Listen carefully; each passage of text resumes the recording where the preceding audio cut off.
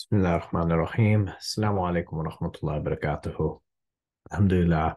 الحمد لله نحمده ونستعينه ونستغفره ونعوذ بالله من شرور أنفسنا ومن سيئات أعمالنا. من يهده الله فلا مضل له ومن يضلله فلا هادي له، وأشهد أن لا إله إلا الله وحده لا شريك له، وأشهد أن محمدا عبده ورسوله صلى الله عليه وسلم. All praise is due to Allah, from whom we seek help and forgiveness. We seek refuge with Allah from the evil of our own souls and from those of our bad deeds. Whomsoever Allah guides will never be led astray. Whomsoever Allah leads astray, no one can guide. We bear witness that there is no God but Allah, the one who has no partner. And we bear witness that Muhammad is Allah's true servant and messenger. May Allah's peace and blessings be upon him. Allah tells us in the Quran, Ya ayyuhalladhina amanu ittaqullaha haqqa tuqatihi wa la tamutunna illa wa antum muslimun. That, O ye who believe, be mindful of Allah. Be mindful of Allah in the way that Allah deserves, and do not die except in a state of full submission to Allah. رب اشرح لي صدري ويسر لي أمري واحلل عقدة من لساني يفقهوا قولي سبحانك لا علم لنا إلا ما علمتنا إنك أنت العليم الحكيم. I pray that may Allah open my chest, make easy for me this task, and loosen the knots of my tongue, that these words may be understood. And glory be to you, Allah, glory be to you alone, that we have no knowledge except that which you have bestowed upon us. Verily it is you who is the all-hearing, or the all-knowing, and the all-wise.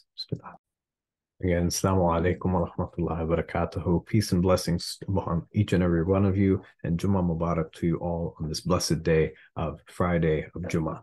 So our topic that we have lifted up on this aspect of adapting faith, it comes from maybe the feeling that we have, that we hear of our connection with our faith sometimes feels like it goes through seasons, and it's not something that is completely connected in a way that we're feeling not the full gratification. We're not feeling maybe fully connected, and thinking that it's sometimes our faith may begin to hollow out. We're living in a world where there's no shortage of things that might hit at or undermine our faith, that may make our walk difficult as people of faith, that may challenge our belief in God, that might challenge our belief in our faith in any aspect, whether that is feeling like we're fighting against injustices and and against oppression, but the injustice and the oppression just does not seem to cease and does not seem to stop, or in any other aspect that we may be leaning into with our faith, and thinking about, because we're not seeing the results, that because of that our faith in and of itself is beginning to hollow, or that we are transitioning from one part in our life, going to another part, whether we're going from one space to another, starting one job to another, going from high school to college. Now we're in a different environment and atmosphere where it feels like our faith is not something that is conducive, or can be something that helps us benefit or experience life as full as it can, and that it's kind of hollowed out in a way. Thinking about that, faith in and of itself is not just to be seen in the life of a human being as just a tool that is of a singular use. So when we're born, when we're created, when we're brought into this world, raised up in faith, it shouldn't necessarily just be like one particular tool is being given to you, and now you have to utilize that same tool for everything that will kind of come up, or just for one particular purpose. So if it was, for example, to make the analogy with respect to tools, if you're given a screwdriver or a hammer, you're not going to be told to, with this hammer, now you have to go screw in different screws, or you have to hang these different frames, you have to do all these different things just with this hammer. You're going to find that hammer is going to hollow out in terms of its use fairly quickly. Or same thing for the screwdriver, that there's only so many things it can do, but now, hey, we have to actually do some carpentry, we actually have to do other things with it, we have to paint, we have to do all these different things that might be required. You're going to find that screwdriver also has very little use in these other areas. But when we conceptualize faith, and when times we feel that we're raised into faith, or we identify with the faith, we oftentimes see it in that way of just a single type of use, or it's kind of held that notion for us that in the manifest version of we just have, when we think about our faith, we just have our prayers, we have our fasting, we have our ibadat, we have our ways of worshiping that we have connected, but we feel it's disconnected from the rest of the way with our life in terms of how it goes about. That when we are going through life as a whole, we may feel this period in which we're struggling to connect with our faith.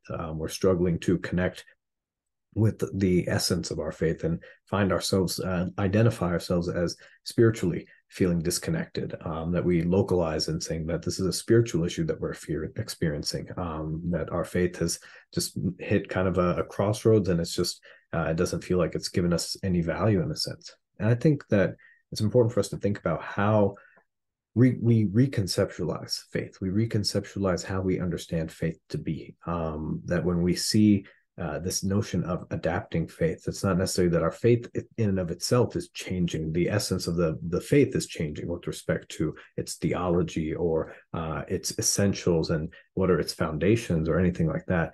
But the adapting faith, I think, when we look at it, is that our faith is not necessarily just the single tool that we may conceptualize it or see it to be in certain instances, but our faith in and of itself is one of those kind of all-in-one type of tools, that it has all the different things that we may need for different seasons in life, and can meet us in that way. But it's also important for us to reconceptualize, what do we identify as faith?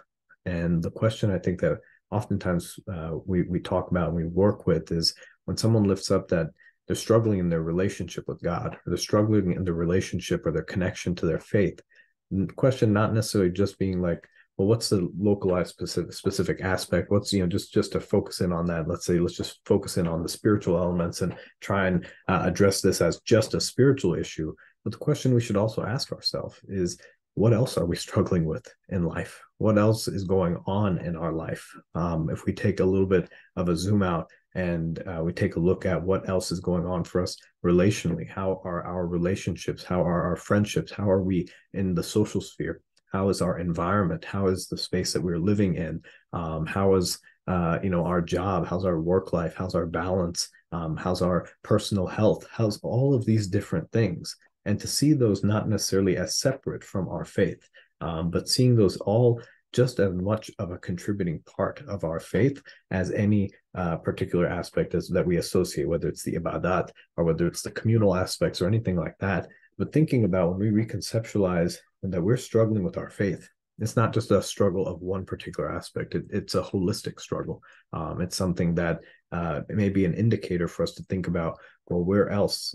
What is kind of bringing about the struggle in my connection to God? What is bringing about the struggle in my connection with my faith? And odds are, and chances are, that that struggle manifests from something in another sphere of our life, that's social or relational or intrapersonal or whatever it might be. And so being able to take a little bit of a step back to see, when we think about how we navigate our faith amidst the changing currents of life, that if we treat our faith just as something that is an additive, is something that is just of a certain function, is just superficial in a way, but is not intrinsic and embedded to us, and is not being carried out in and with each and every breath that we take, then it will very, very quickly hollow out, because it's only going to feel like it's going to feel like interruptive. It's going to feel like it's just a barrier. It's going to feel like it's something that is taking away from the problem that is at hand. But just as much as it is a part of our faith to pray before God, just as much as a part of our faith to give alms to the poor, or to do any of these aspects and to connect with our relationship with God in this way, just as much as that is a part of our faith, so too is it to also look at the other aspects of our life in that umbrella.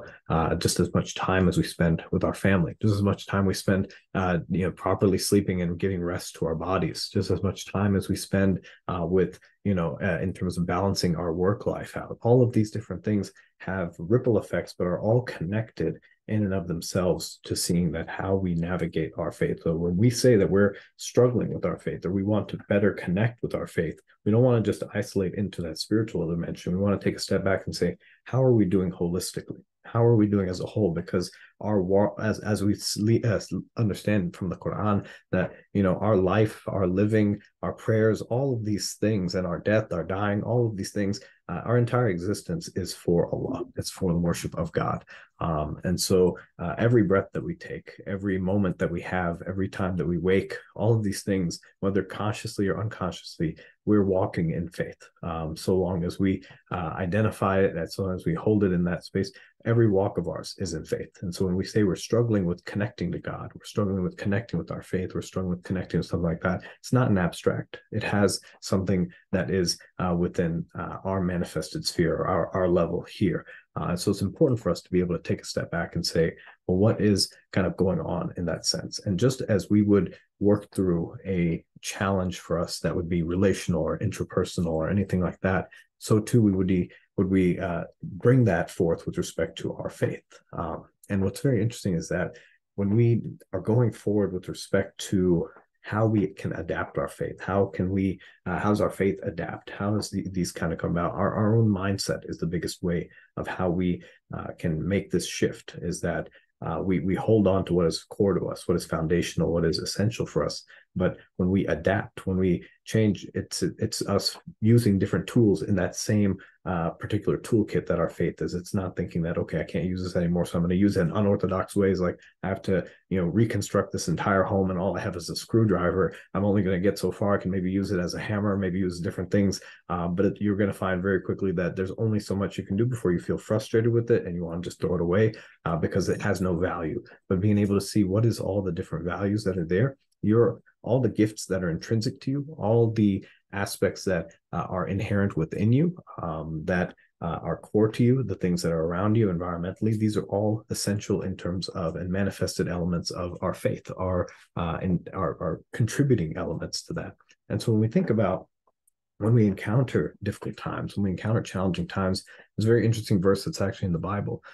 In James, it says that, the testing of your faith produces perseverance, that the challenges that you endure in life, the challenges that you endure with respect to your faith produce perseverance. And we see this happen in life, that, iron sharpens iron, that diamonds are made under pressure, that gold is purified in a furnace, and, all of these different analogies that are there. But the testing of your faith produces perseverance, that it's not just, the testing of your theology, not just the testing of your religious knowledge or what we understand to just be your ritual worship or whatnot, but the testing of you as a whole, the testing of your faith as a whole produces perseverance. Think about the times that we've faced setbacks in our life, how much more we learn from adversity and from setbacks than we may do from success. That the test that you might have failed, the test that you might have passed with great grades, or the times you may have done really well, or the times you would have not done so well but gotten really good feedback. In which ways would you have probably learned more? Would you have understood more about yourself and would have then performed better than the next iteration? That the testing of our faith produces perseverance. And the Quran tells us that, O ye who believe, that seek help through patience and prayer. Indeed, Allah is with the patience, that as we understand that we are, as the Quran tells us, going to be tested with fear, tested with hunger, tested with loss of wealth and food and land and all the different tangibles that are there. But Allah gives glad tidings to those who are patient, that this is a fact that we are going to, it's because we say we believe, it doesn't mean we're going to be exempt from any of these hardships or from any things that are going to test our faith, are going to test our faith both in the spiritual sense, but in the physical sense. Our bodies are aging. Our bodies are closely day by day approaching death. We are being tested in so many different ways and realms, but these tests are not reserved for people who just didn't say that they're not going to believe. They're for everyone, whether they said they would believe or they wouldn't believe. And then what it brings about for us, though, what is it? What is this? What do these tests? What do these changes kind of bring about for us? Does it make us feel further and further disconnected from Allah, or does it make us think more and more deeply of how Allah is intrinsically involved in our life and how our faith is more and more intrinsically a part of us than anything else? That we see that Allah has told us that you're going to be tested with these things. Your life is going to go through ups and downs. You're going to have these challenges that come about. Your seasons are going to come. There's going to be great times. There's going to be difficult times. But what are you going to do with it? And when you are encountering these difficulties, how is your faith going to manifest? Where's your belief in Allah? Where's your belief in God going to manifest in any of those aspects? When we are in the relational sphere, when we're in the social sphere, when we're in the interpersonal sphere, whatever it might be, in the political job sphere, whatever it might be, we don't do any of those mindless of Allah, or we shouldn't do any of those mindless of Allah. We should be conscious of God and connected to our faith in each of these elements. But when we encounter hardships in each and every one of these, why is it that we center upon our faith as that which gets hit the easiest? And what does it say with respect to what our faith means to us? That if we encounter a hardship, our first thought might be that Allah doesn't like me, Allah hates me, Allah doesn't want this, or I'm just not good enough, or my faith is just not making sense, and so I'm just going to leave that behind. What does it say with respect to how we're connected?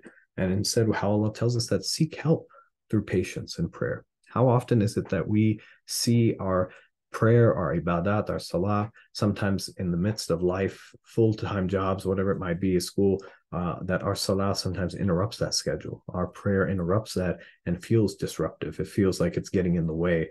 But how often, versus conceptualizing as just an obligation, as just something that's there, do we conceptualize as something that we may need that patience? We may be running on impatience throughout the whole day. We may be running on, just that fear and dread, and we may just need that moment of respite. But in what way can our faith be, our practicing of that faith, our ritual practice of that faith, be an outlet, as Allah tells us, to be a source of help, a source for patience, a source that brings about a calmness of the heart? And thinking about that, when we approach that prayer space, when we approach those prayer mats, when we approach the dimensions that we associate with our faith, not just in the ritual sense, but in complete congruence with what we are experiencing, how much more rich will our experience be? Versus that when we feel like we have to go to the prayer mat, we have to go do our salah, we have to do our dua, there's only certain things we can recite and that's it.